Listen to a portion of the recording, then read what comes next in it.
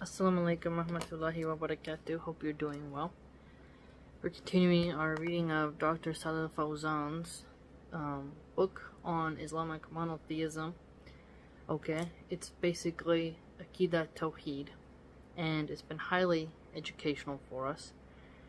We're going to continue discussing Isaac, Abraham, and things along that nature. Let's begin. Bismillah ar-Rahman ar-Rahim. That is, Ishaq, Isaac. He also called another Halim, forbearing. He said, so we gave him the glad tidings of a Halim, forbearing boy. Quran 37:101. That is, Ishmael, however, a knowledgeable one, is not similar to the other, nor is a forbearing one similar to another. He also called himself, saying, truly Allah is ever all-hearer, all-seer. Quran 4:58. And he called some of his slaves hearer and seer. He said, verily, we have created man from nutfa, drops of mixed semen, discharge of a man and woman, in order to try him, so we made him hearer, seer. Quran 76:2. But one hearer is not similar to another, nor is one seer comparable to the other. He also called himself the kind and the merciful, saying, verily Allah is for mankind full of kindness, most merciful. Quran 22:65. So don't forget some of the attributes we're also talking about. Oneness in names and attributes.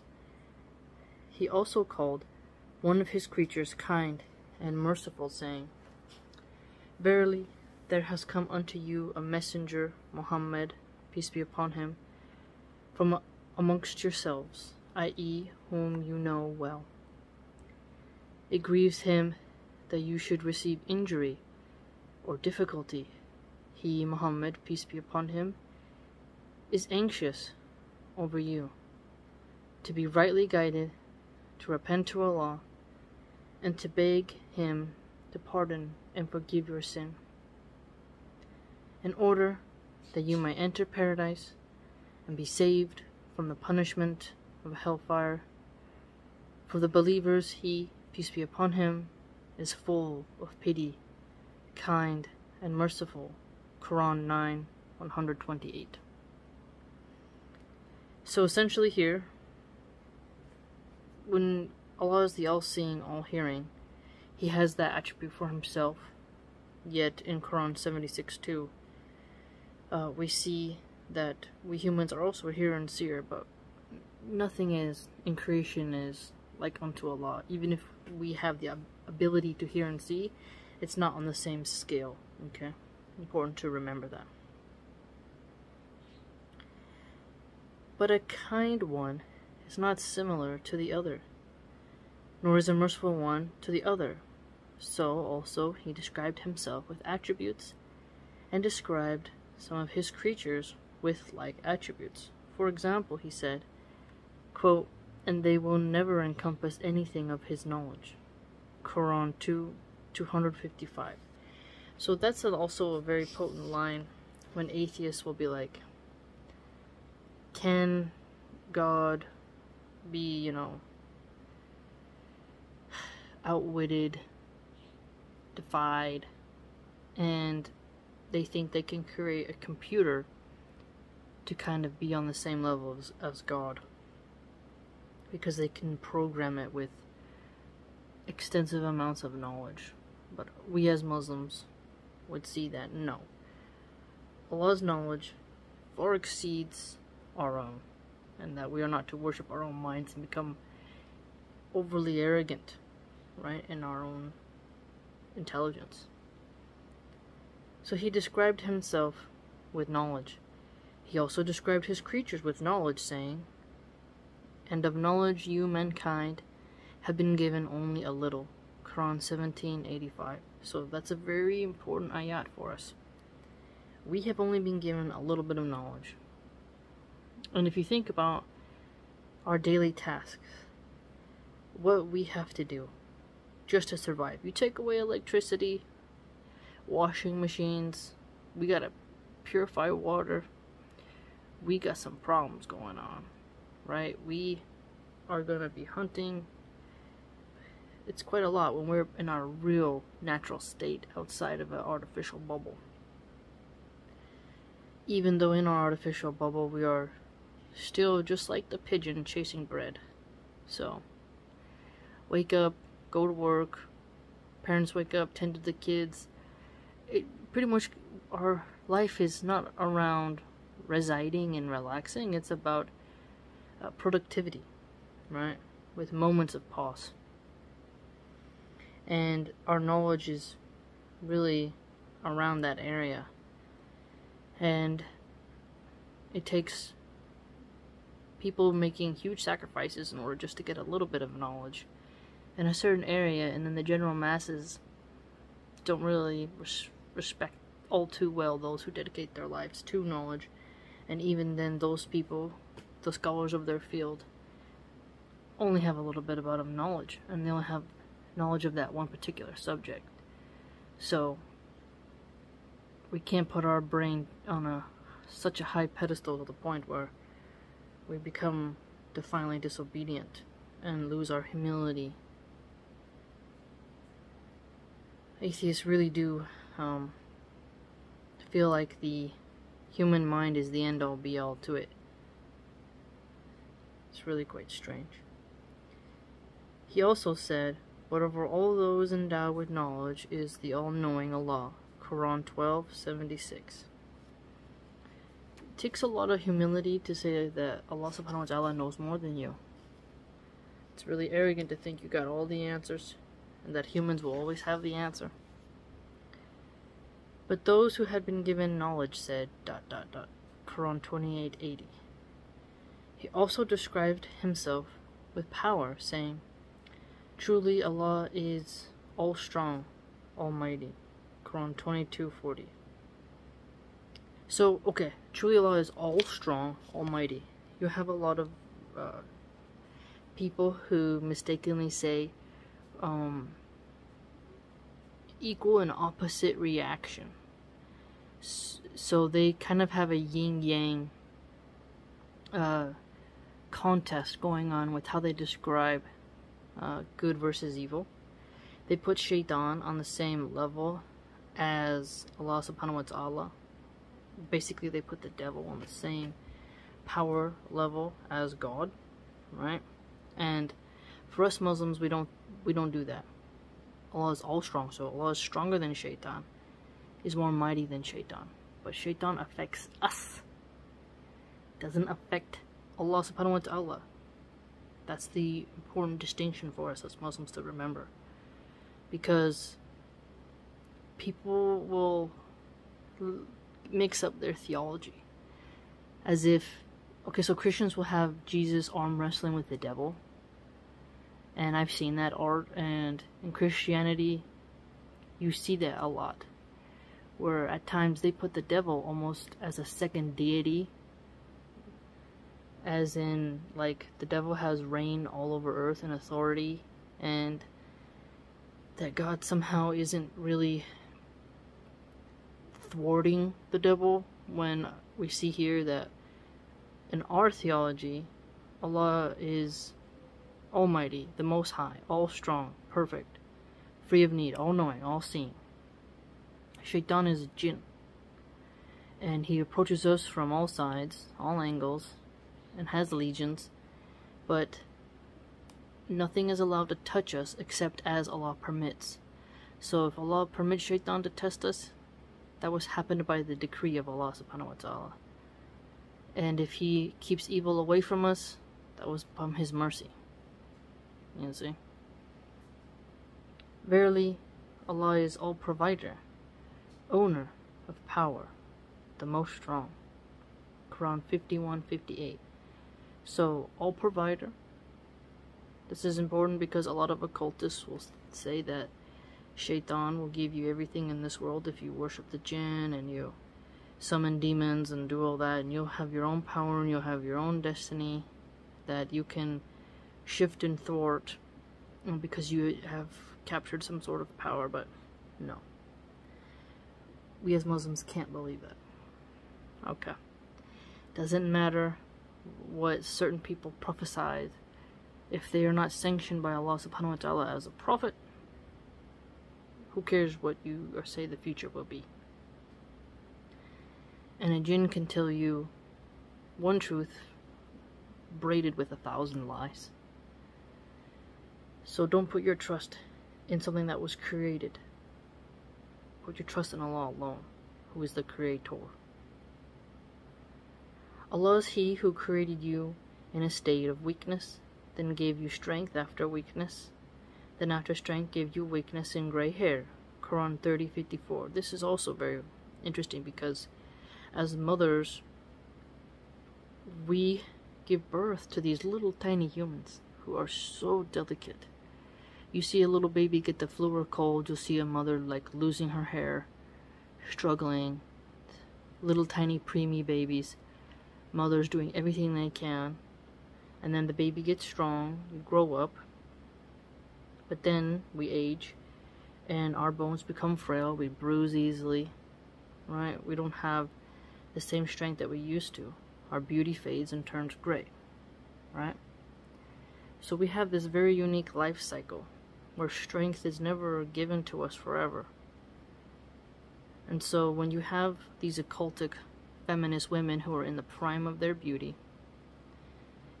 just having this sort of Judith Jezebel spirit where they are just so infatuated with their own farts, you're just gotta sit back and pity them. The nastiness and viciousness, the vainness of when you're 18 to 30.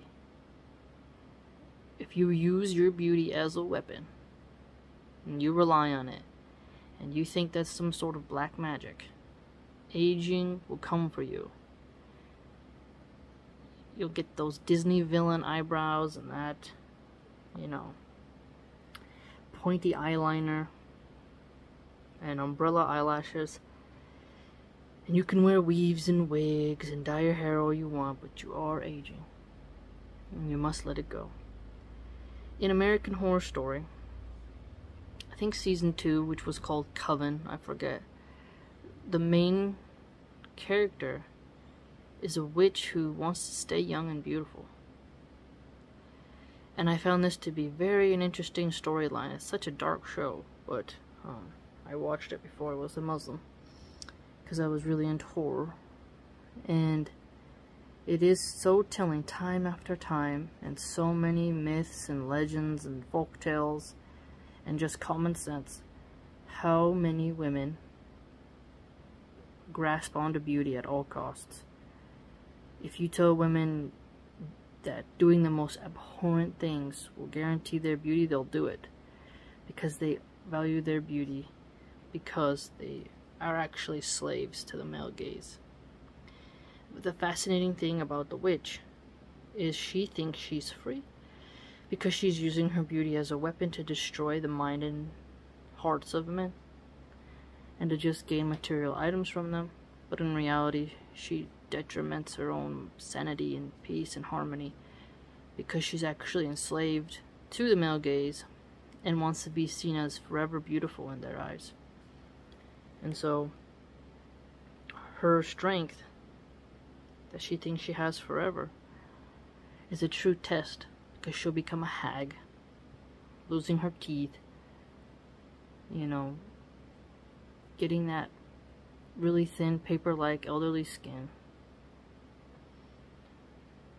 She will lose it. You'll become weak, as we all do. So women have to learn to not turn to the dark arts and listen to the riddles of those madams, pimptresses, and others who do black magic and stuff like that to harm men and children and to try to gain temporary beauty for a couple more years, because Allah is all strong, almighty, the owner of all power, and He's already decreed our cycle for us. He's already decreed we are to age. We are to lose that beauty. use it to get your husband, and then let it go. It's gonna fade. Just like a man's strength, his testosterone will evaporate. Even if he takes medications, he goes into a war zone, he goes into poverty, can't afford his testosterone, he's gonna go back into a feeble state as well. So, men have to also let go of trying to be Arnold Schwarzenegger, and they can be as fit for as long as they can. But eventually, the walker, the wheelchair, the cane come for us all. And so you have to focus on doing good deeds. That's what I get from this. And so on.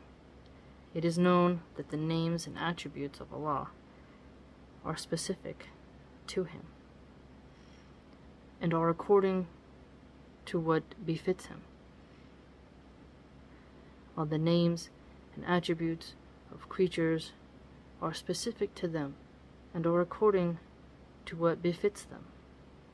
It is not necessary that similarity in wordings and meanings should imply similarity in reality, truer nature. This is due to the lack of comparability between the two. This is obvious, and all praise be to Allah. So, the similar words doesn't mean that you're going to have the similar abilities in reality. So, the same word of knowledge is used, but that doesn't mean you're going to encompass all the knowledge.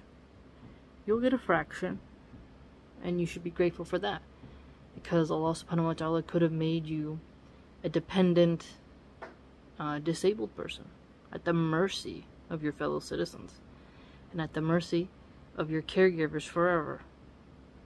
And so if you use your intelligence for evil, especially in the scientific field, if you become a villain, and you use your intelligence and abilities to create corruption on the land, thinking that you own some type of secret power to change the way humans look, change genetics, do Frankenstein mutilations of people because of their mental illness and whatnot, you'll be held accountable for that. Because you don't actually have any power, and Allah subhanahu wa ta'ala is going to hold you accountable.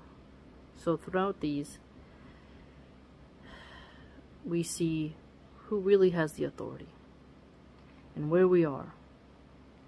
Yes, the octopus, the great white shark, the orcas, the dolphins have their own intelligence for their habitat. We humans have some intelligence for our habitat. But that doesn't mean we then start to lose our humility. Let me know what you think, because this section really gets us to examine what it means for Allah to have His attributes and how the wordings are used, our place within the world, and what that means for us going forward, and how we manage our own place in this creation. Okay? Because it's important for us to resist Shaitan and to know what we do in our lives, and that it'll all be written down. I get excited for how many books I want to read before I leave this reality, and Quran 2:255, and they will never encompass anything of His knowledge except as He permits. The last part, right? Ayatul Kursi also mentions that you can learn and you can earn those good deeds, spreading knowledge, spreading goodness. Allah can make you have dementia in your old age, and everything you did can be taken back, and you can become weak. There are so many brain diseases, memory inhibitors, so many chemicals in our foods and in different pills and side effects that erode the memory of people. erode the metabolisms, right? So use our health and strength to do good, not to serve Shaitan his legions and to be in rebellion against Allah, and then only in our weakness do we then turn. It's better to turn than never. But while you're strong, discipline yourself. Don't trivialize sins. Don't become unfearful. A woman's beauty, her modesty, it's a mighty tool and a mighty weapon, but you only have it for a little time. And if you use it to spread corruption, to do haram, to do sins, you think you got some type of power because you are physically in shape and health and Allah hasn't tested you.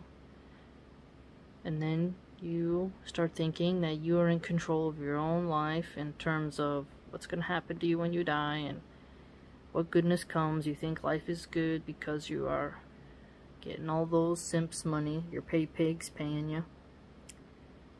And then you think of yourself as the highest.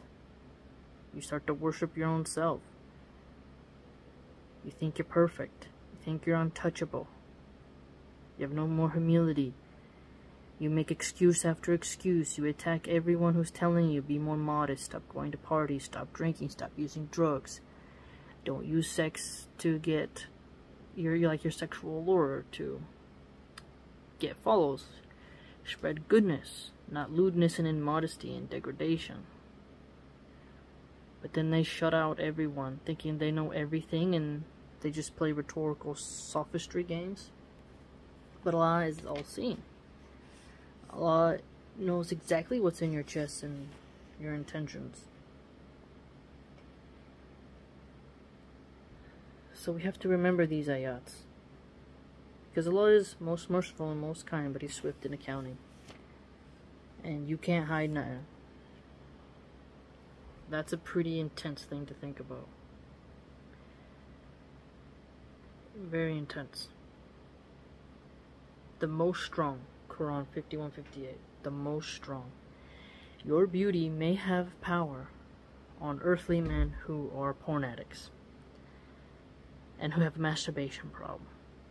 You can maybe get them to sell their car, take out a second mortgage on their house to give you money so they can see your breasts and butts. But that power, your beauty, your crying in front of Allah subhanahu wa ta'ala is not gonna work. Think about the angel Michael, right? I believe that's how you pronounce him. Will be not smiling, as in charge of hell, pushing the sinners back into the flames of torment, right? Your crying isn't gonna get you out of there. How many people are in prison for life?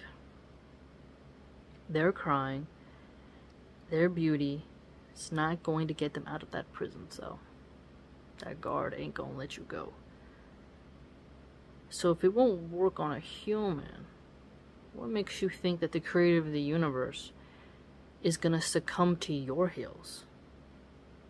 Is you're gonna just have all that makeup on in hell and you think your boobs are just so perfect and your thighs are just so perfect that you'll just be able to use your sex magic and allure on the creator of the universe?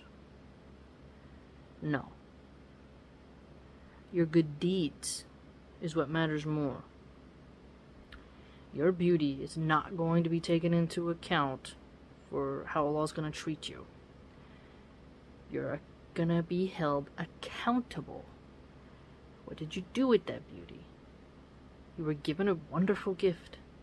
And how did you thank Allah for it? Did you manage it and control it? Or did you use it as a weapon? And did you use it for sin? Did you break up homes?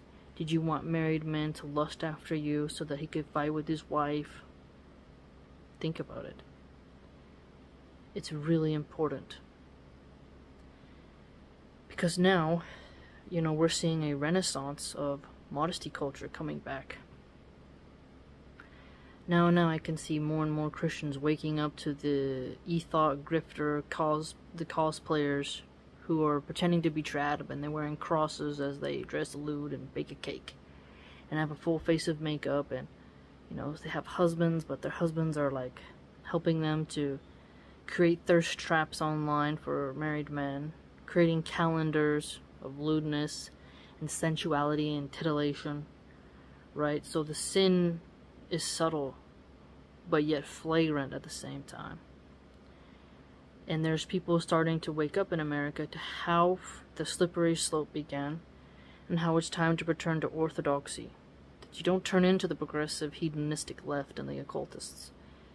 You turn to how your maker wants you to be. Because those political parties winning elections isn't going to help you on Judgment Day. You'll be held accountable for how you participated in spread sin. And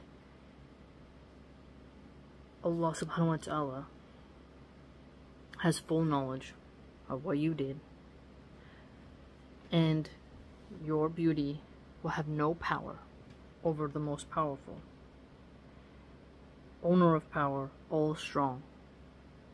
A woman has a temporary power to manipulate men with her beauty.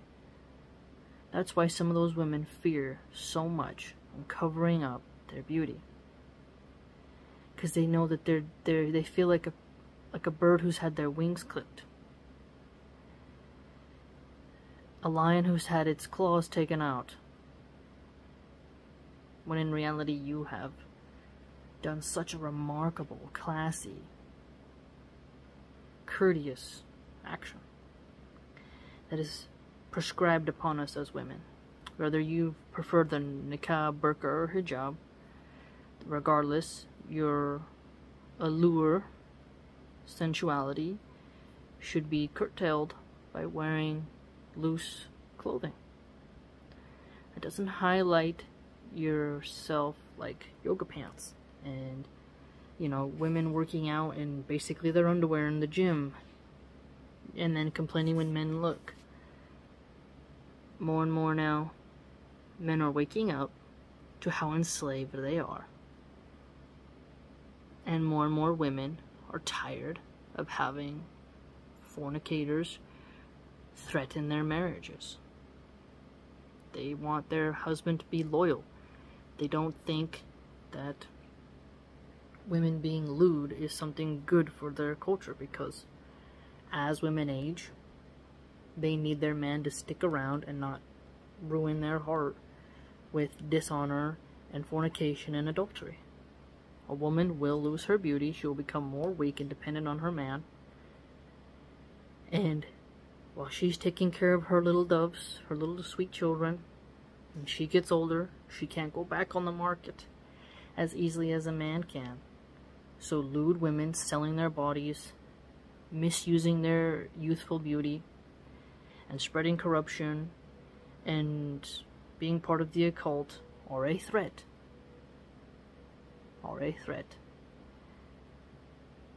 And men in the Red Pill movement who encourage men to sleep around with married women or any women who will give it to them, that is also a problem, because they're tempting wives to leave their husband's authority. Really something to think about. Books like this really get you thinking. Okay? So even though we got into the names and attributes of Allah, and those that are ascribed to Him, specific to Him, and how they are befitting just towards Him, and how we as the creatures have one that befits us, we still can think about